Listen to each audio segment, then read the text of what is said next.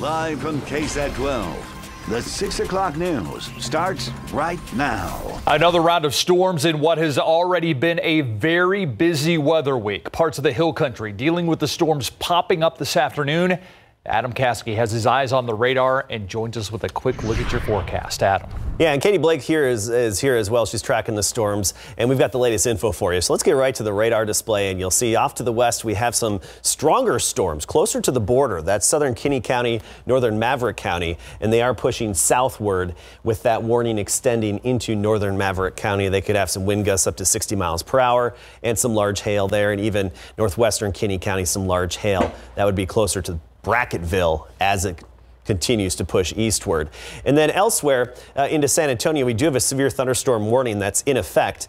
And that severe thunderstorm warning is for a hail core that is basically along the north side of town.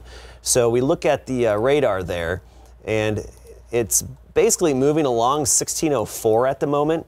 And right along 1604, there's the path and what we can expect with it, making it to Hollywood Park. Well, the strongest part of it moving into Hollywood Park momentarily.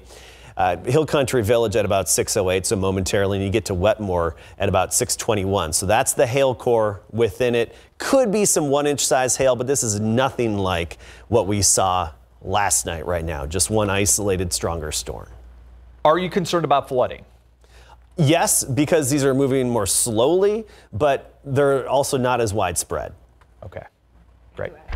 New at 6, millions of dollars planned for Bexar County. It's all part of a plan as the state prepares for a settlement in an opioid lawsuit. Some of the drug companies are ready to settle, so the state announced a plan centered around how Texas will direct future settlement money to people most impacted from the opioid epidemic. That plan would include about $75 million for Bexar County. Attorney Michael Watts represented Bexar County in the case. Tonight on the Night Beat, a one-on-one interview with Watts and what he is revealing about the case and the money coming to San Antonio. We are learning more about a man who was shot and killed himself Sunday as deputies tried to take him into custody in far northeast Bexar County.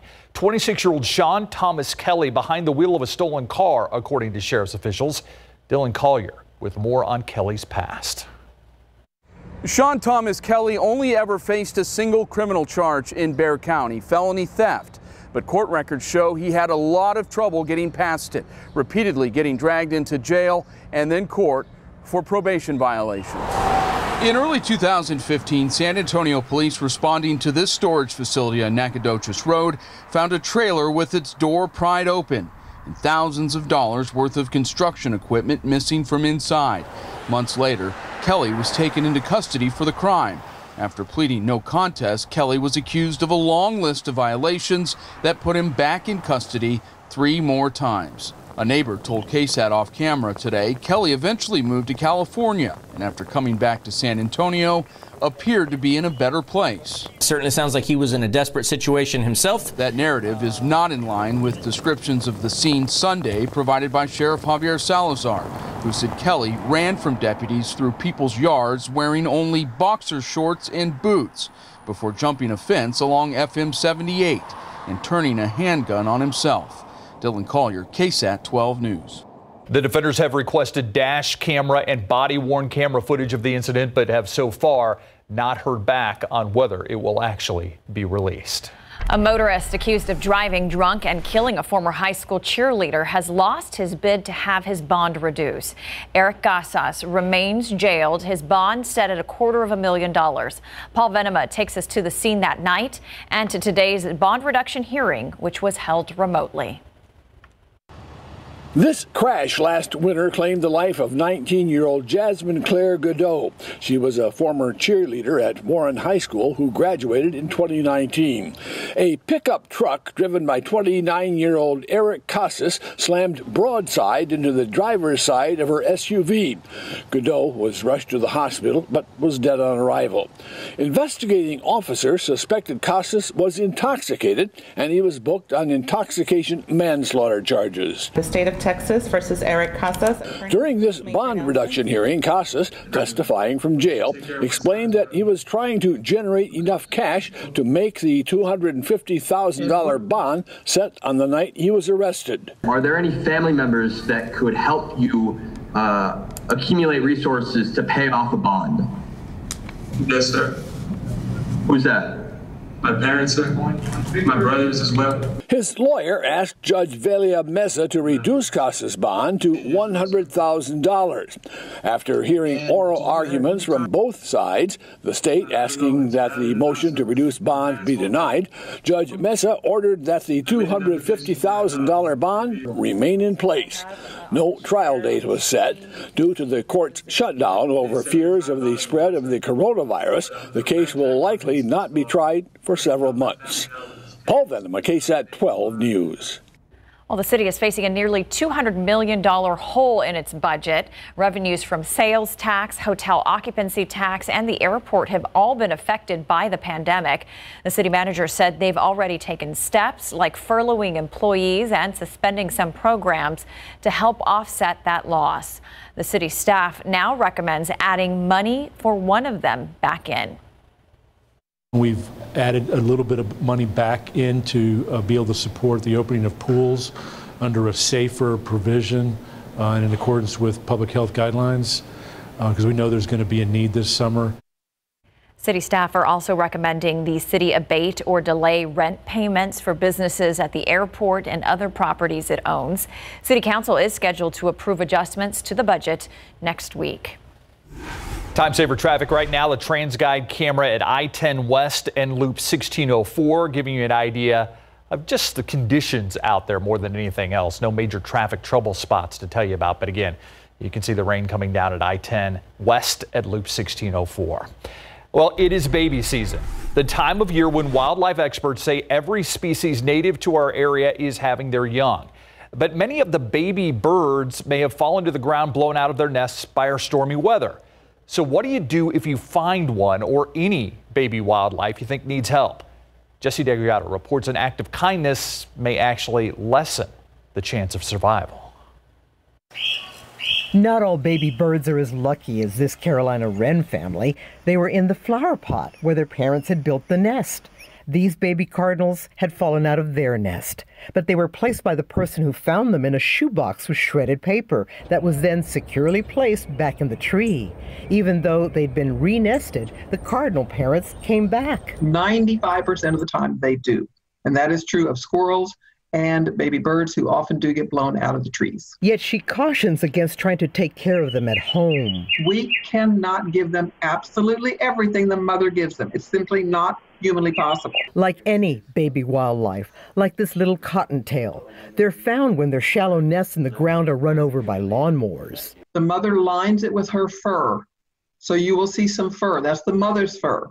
Just put the babies back. Released from its refuge in Candelia, these fawns, they say, weren't necessarily abandoned. If you simply find a fawn who's sleeping somewhere curled up, leave him alone. Their mothers spend hours foraging for food. Wildlife, she says, doesn't leave its young behind without a reason. Nobody wants to lose their child.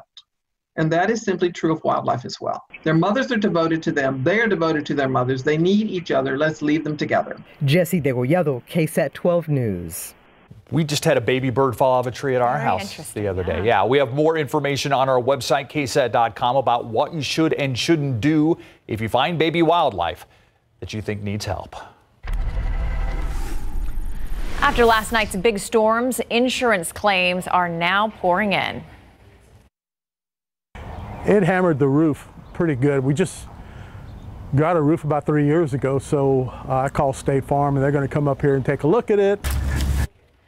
Bill and Patty Centeno's Churchill Estates home took a pounding in the storms. 3 trees came toppling down, creating quite the cleanup job. Insurers were kept busy with customers filing claims for wind and hail damage to their homes and their cars. USAA alone had more than 4,000 claims by mid-afternoon. They encourage people to use the app or website to file because it's more efficient. We actually have gone to, through the COVID crisis, gone to a lot of virtual estimating. And we can do it all online through photos and digitally. If you have storm damage, insurers suggest you contact your carrier immediately, make temporary repairs to prevent further damage, hang on to receipts, and be especially wary of fraudulent repair people who seem to come out of the woodwork after a major storm. Take a live look outside with live cam, and that pretty much tells the story off in the distance. But, you know, some of the people like in Kerrville and some of the areas that hit especially hard last night, feeling it again today. Just maybe not as severe, but they're getting more rain. Yeah, we are getting more rainfall. Kerrville had a lot more rain and even some large hail. I mean, Ingram had hail 1.5 inches in diameter. This is the north side of San Antonio right now. The severe thunderstorm warning has been dropped. Maybe some pea-size hail mixed in here, possibly dime-size hail, but that's about it. So this is a non-severe thunderstorm that is moving through town. You can see it has weakened over the past 30 minutes, especially there. It weakened quite a bit. Just some good rain for some of the northern communities. A full update on the forecast coming up.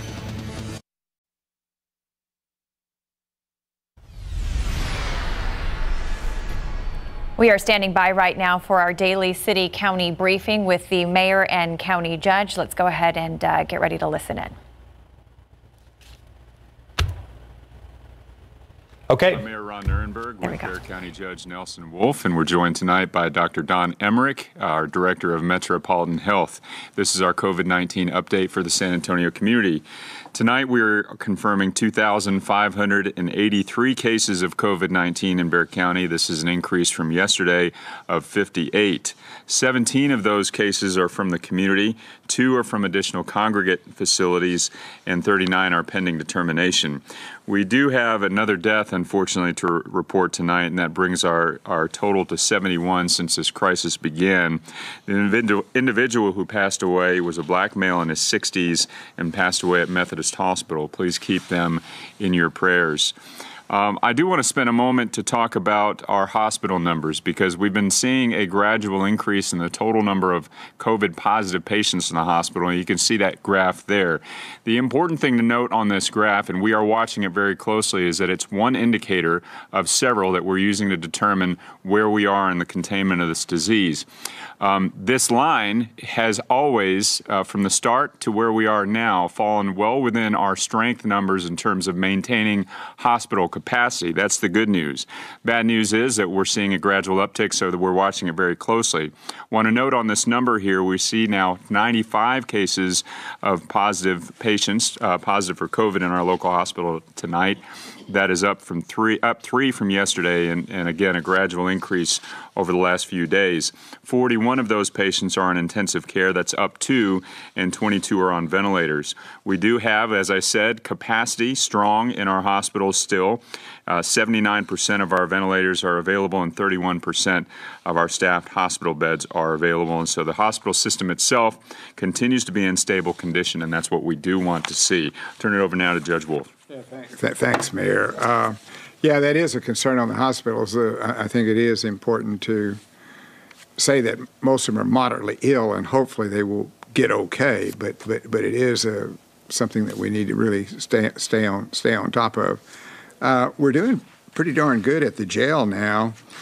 We've only got 2 people in the infirmary now, where we were running around 14 or 15. We have none in the hospital. So the jail situation's looking much better, except for the fact that we have 335 inmates that should have been taken by the prison system now.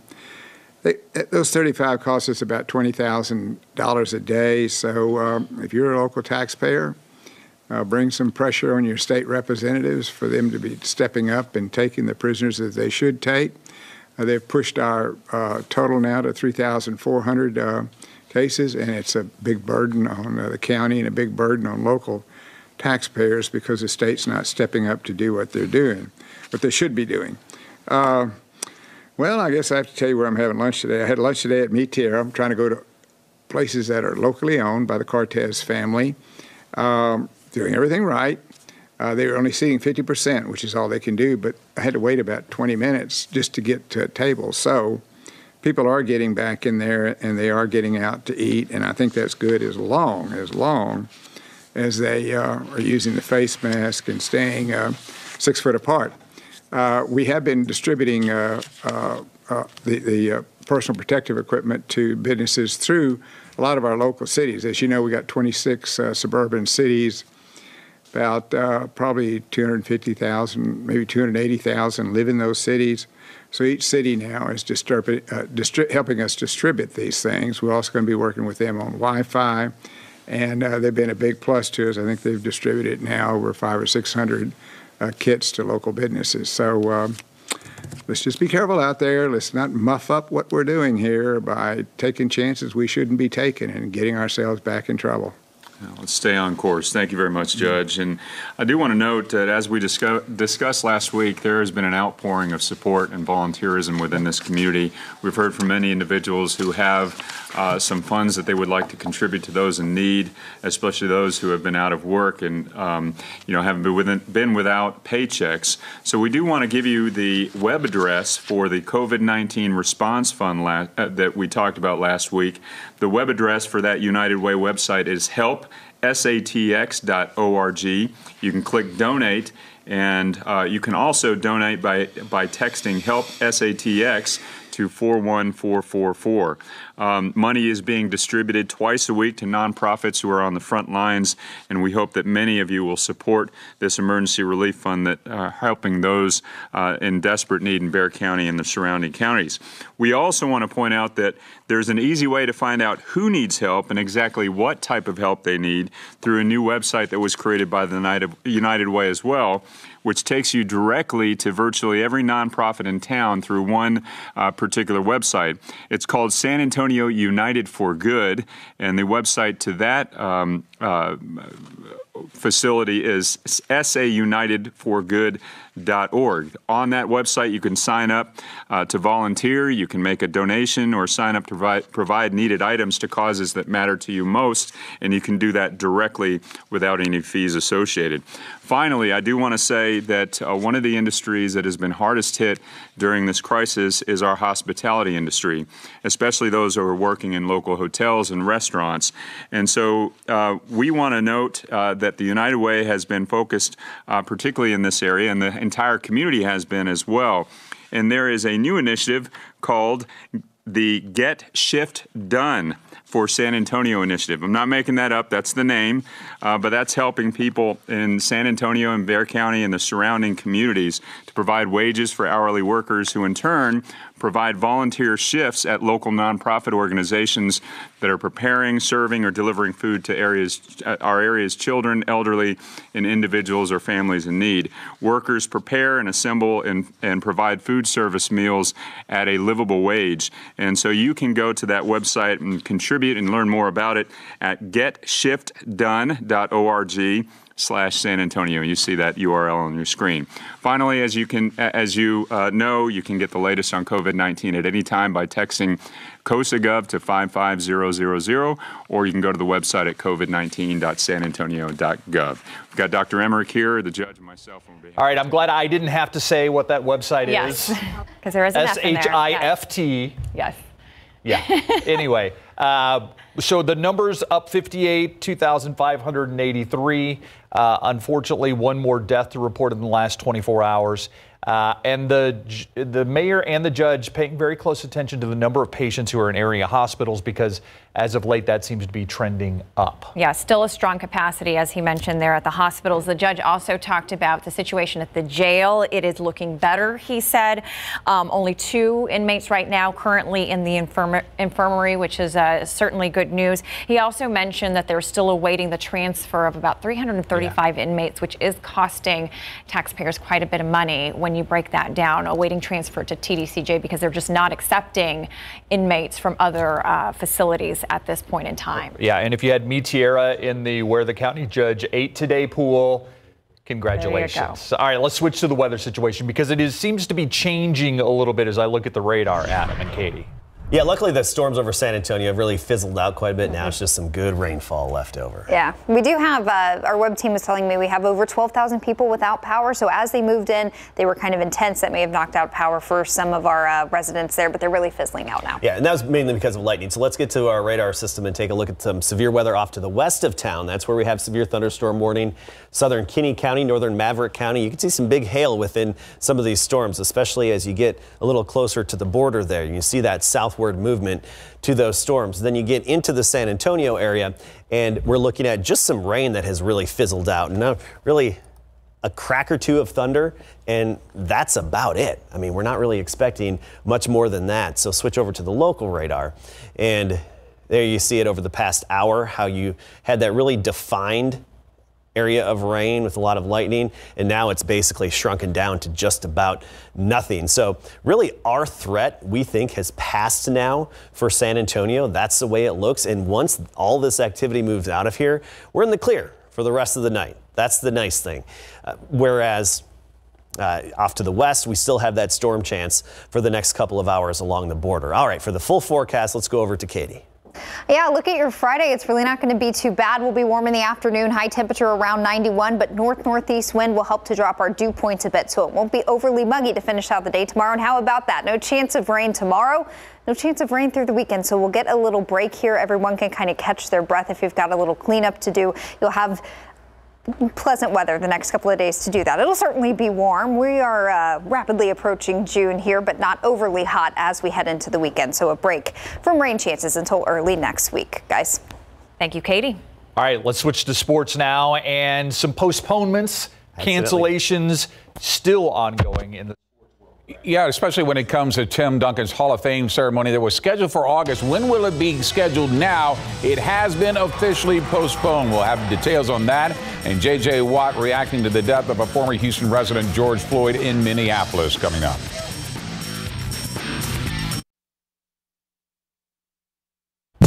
The induction of Spurs great Tim Duncan into the Naismith Basketball Hall of Fame has been postponed until the spring of 2021 due to the coronavirus. That's according to Basketball Hall of Fame Chairman Jerry Colangelo through ESPN, who says the enshrinement ceremony in Springfield, Massachusetts, originally scheduled for August the 29th, now will be moved until the spring of next year due to the COVID-19 pandemic. Among those also being inducted in the class of 2020 is late Kobe Bryant, Kevin Garnett, Rudy Tomjanovich, Baylor's Kim Mulkey, and 3 others, including college basketball legend Eddie Sutton, who just passed away this past weekend. Pro football coverage, powered by Davis Law Firm. George Floyd, who died while in police custody in Minneapolis, actually grew up in Houston before making the move to Minnesota to start a better life for himself. By now, most of us have seen the gut-wrenching video of Floyd telling officers he can't breathe and later died. Turns out Floyd grew up in the 3rd Ward of Houston, where he met former Spurs Steven Jackson and became a star player for the Yates football team. During his meeting with media via Zoom, Houston's most respected athlete, J.J. Watt, was asked for his reaction to the Houston native who was killed by police. To me, it doesn't make any sense. I just don't see how a man in handcuffs on the ground who is clearly detained and clearly saying in distress, I don't understand how that situation can't be remedied in a way that doesn't end in his death. I think that it needs to be addressed strongly, obviously. And I don't see how that situation makes any sense whatsoever. Former Spurs Steven Jackson, who helped the Silver and Black win their title in 2003, says he and Floyd looked so much alike growing up, they were called twins, telling their sister station KPRC in Houston that he screamed when he saw the video scaring his daughter. Watt has 2 years remaining on his contract with the Texans. Right now, none of that money, $15.5 million this year coming and $17.5 million next year, are guaranteed. So he was asked, how important is it to him to end his NFL career in Houston? That would be obviously a goal of mine. I mean, this city has been incredible to me since the day I got here. I'm very thankful and fortunate to have the opportunity to play for such great fans who have supported not only myself, my foundation, and everything that I've tried to accomplish. So it's a great place. I certainly hope that's the case. In the meantime, the Dallas Cowboys are now just days away from their decision on whether or not they will hold their annual training camp in Oxnard, California or Frisco, Texas. Earlier, the Cowboys have told us they needed to know something by June 1st in order to make a decision on if they would go camping in California or had to stay at home at the Star due to the coronavirus outbreak. So during a conference call with reporters, new head coach Mike McCarthy was asked if the Cowboys are any closer to making that call for camp set to begin July 21st. the next step for me personally and coaching staff is when we're going to be able to get back into our facility. So I don't see a decision on training camp happening before that. I clearly understand what training camp needs to look like, and I just got to make sure we're ready to do it at either Oxnard or Frisco.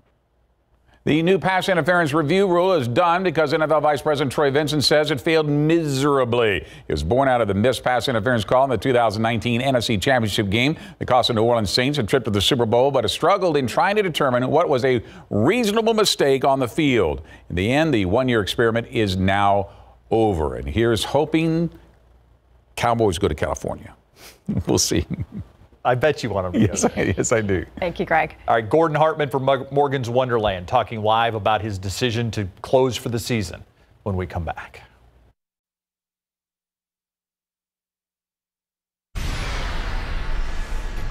All right, this is the segment where we call Coronavirus Q&A, where we get to ask some local experts about what's going on with the coronavirus in their particular industries, in their communities, in their occupations. We are very pleased to be joined by the man who really started Morgan's Wonderland, and such great memories that have already been made there and will be made there. Gordon Hartman joins us. Gordon, thank you for joining us. How tough a decision was this for you? Probably one of the toughest decisions I've ever had to make. We've been talking about this for about a month, knowing that we would have to come to a decision, and we talked to a lot of people, we had a lot of meetings, and there was just no way we could determine a structure to where we could ultimately be who we are and remain open.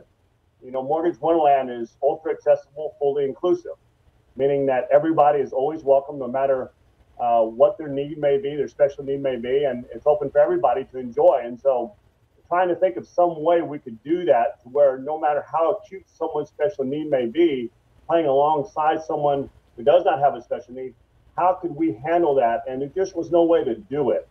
We could cut off certain parts of the park, we could make changes, but that wouldn't be who we are. And so ultimately we made the decision we simply had to close for 2020. Now, Mr. Hartman, we mentioned in our report during the 5 o'clock news that you are planning some other events at Morgan's Wonderland. What can you tell us about that?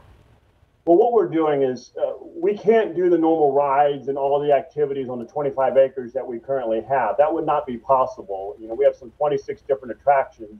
What we can do, though, is potentially have plays at our amphitheater, other activities at our new Morgan's Wonderland sports facility to do possibly outdoor movies and things like that. There's a lot of other things that are being thought through right now, but we'll do them when we know that we can allow 100% everybody, those who have special needs and those who don't, to come together and enjoy an evening or an activity during the day.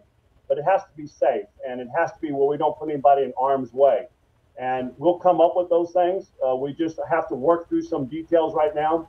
But there'll be announcements soon as to some of the things that we can do to still ensure people an opportunity to be a part of Morgan's Wonderland and Morgan's Inspiration Island and everything else that we do. And obviously your daughter Morgan is the big inspiration behind everything that you do. What has this coronavirus pandemic been like for the special needs community? It's been, well, every situation is different. For those who may have cognitive delays, sometimes there's not a true understanding of why they can't do some of the things they're used to doing. And that sometimes causes other issues, anxiety, other things that may be acted out, etc. I'm very proud of Morgan, how well she's handled the last 2 months.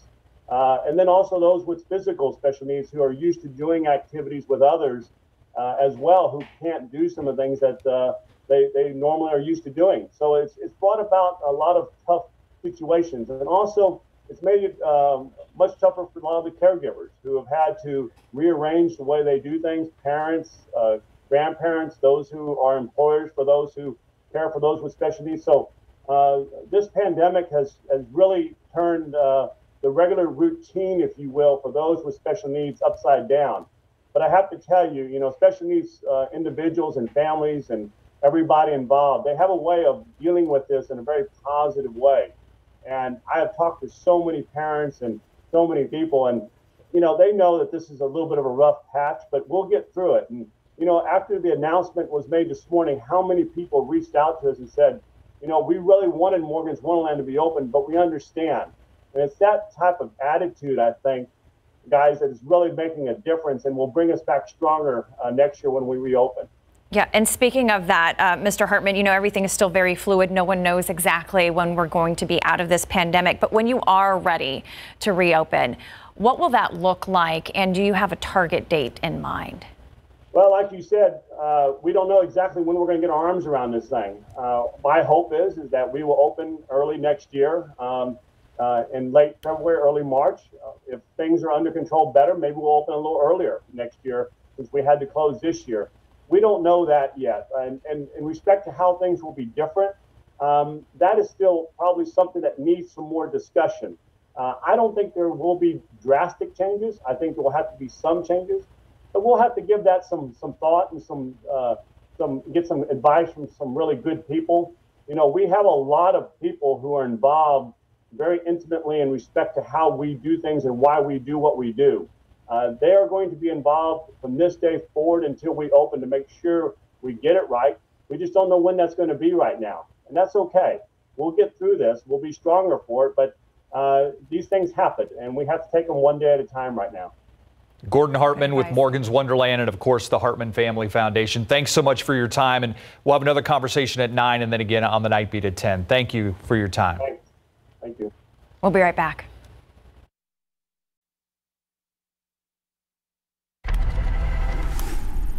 Southwest Airlines has all the buzz, it seems, with travelers for 2020. According to a J.D. Power survey of 10,000 business and leisure travelers, Southwest had the highest satisfaction levels in a number of categories, including baggage handling, boarding, check-in, costs, and crew. The survey covered both short-haul and long-haul flights, and Southwest was on top in both categories. Yeah, JetBlue finished second in both, Delta third in long-haul, and Alaska Airlines took third place for shorter flights. Before the pandemic, J.D. Power says overall customer satisfaction scores were the highest they'd ever recorded. A survey conducted in mid-April shows what air travelers value the most: regular updates on safety and sanitization measures. Interesting. Yeah, well, there's probably no sandwich more dear to the hearts of Americans than the hamburger, and a lot of them will be eaten today, which is National Hamburger Day. Every year we eat more than 50 billion, and almost half of all sandwiches are eaten in the United States. A lot of people may have just had a burger feast on Memorial Day. Well, good thing there are lots of ways to customize a burger. You can add almost anything to it, from blue cheese to a fried egg to peanut butter. There's some controversy over who invented the burger, but the consensus is it's been around since the late 19th or early 20th century. And yes, it's just given me another excuse to get a burger for dinner. I know. I was thinking the same thing. Now that it's supper time, my stomach's growling. Celebrate National Burger Day. Yes. Let's take a live look outside with live cam. It seems pretty quiet out there right now, Adam. What's the latest? Yeah, Caskey just gave a thumbs down to National Burger Day. I'm having a cheesesteak. Okay. Oh, all right. Okay. Cheesesteak day to me. That's what I'm calling it. All right, yeah, it is looking better outside. In San Antonio, just a few lingering light showers left over. Our storm threat has come to a close for the night. That's the nice thing. Off to the west, closer to the border, Maverick County, western Maverick County and Kinney County, still a little bit of activity that's strong moving into Mexico right now. But for the most part, our storm threat has really fallen off, and I think we're going to be generally in the clear the rest of the night from any severe weather. We'll talk more about the forecast. We'll have Katie Blake here with another update in a few minutes. It has certainly been a very busy past few days. Just when you think it's over, it's not over. You know, a lot of us are relieved because it kind of broke apart over San Antonio. I think our weather department is relieved because, I don't know, another long night.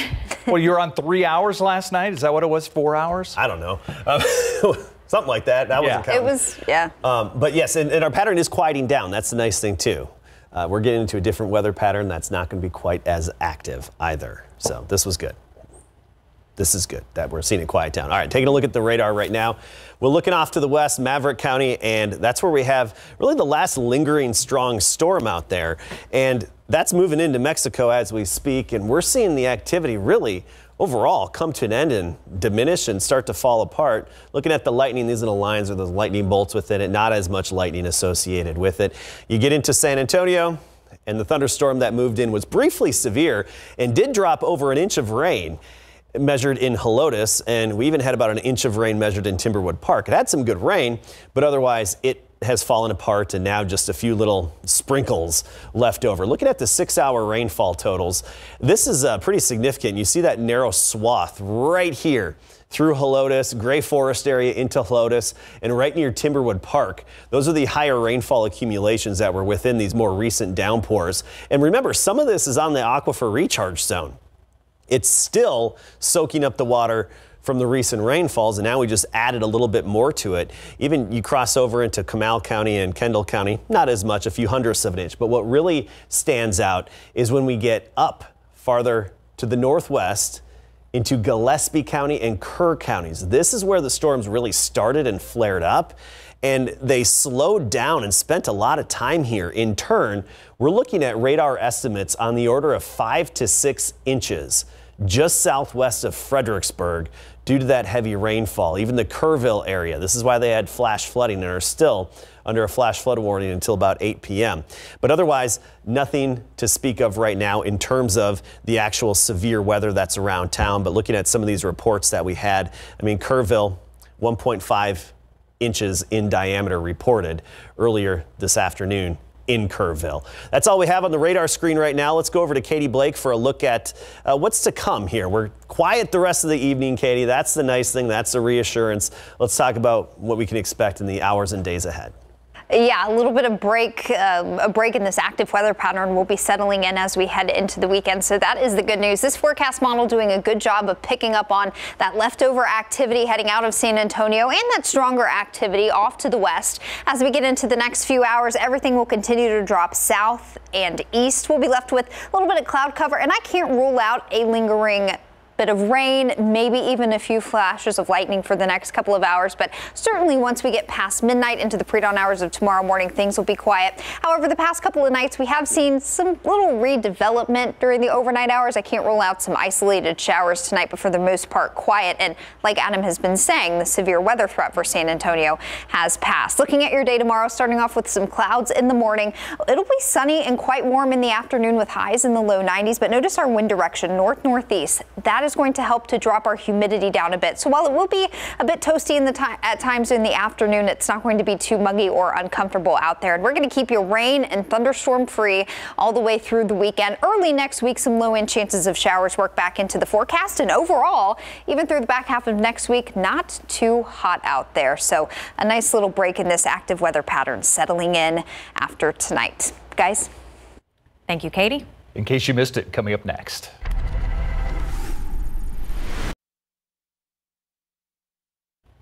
Here's today's In Case You Missed It. A family's home reduced to ash and rubble after a massive fire destroyed everything in its path early this morning. Firefighters tell me that by the time they arrived on the scene, flames had quickly taken over the home. Battalion Chief Javier Esparza for Bexar County District 5 says no one was inside the home during the fire as the property is undergoing renovations and the family is staying in a different location. No injuries to report this morning, only substantial damage to the home, including a vehicle towards the front of the property and a tin roof in the back property that seems to have fully collapsed. Morgan's Wonderland, the San Antonio theme park designed to bring together people with and without special needs, will remain closed through 2020 due to the coronavirus pandemic. According to a news release, the closure also extends to Morgan's Inspiration Island Splash Park. The park was supposed to celebrate its 10th anniversary this year. Instead, the staff is looking for creative ideas to continue engaging the community. The Bexar County Sheriff's Office now honoring deputies who died in the line of duty. The fallen deputy memorial took place virtually. It was live streamed on BCSO's Facebook page. Eagle One from the San Antonio Police Department did a flyover toward the end of that ceremony. The BCSO Honor Guard also fired volleys to pay respect to the fallen. Some brand new cubs at the Smithsonian's National Zoo in Washington, D.C. finally have names. The zoo recently asked the public to help name the litter of 4 cheetah cubs. One of the cubs is called Arendi, named after a South African cheetah reserve. His brothers are named Jabari and Hassani. Finally, the only girl was given the name Amabala, which appropriately means spots.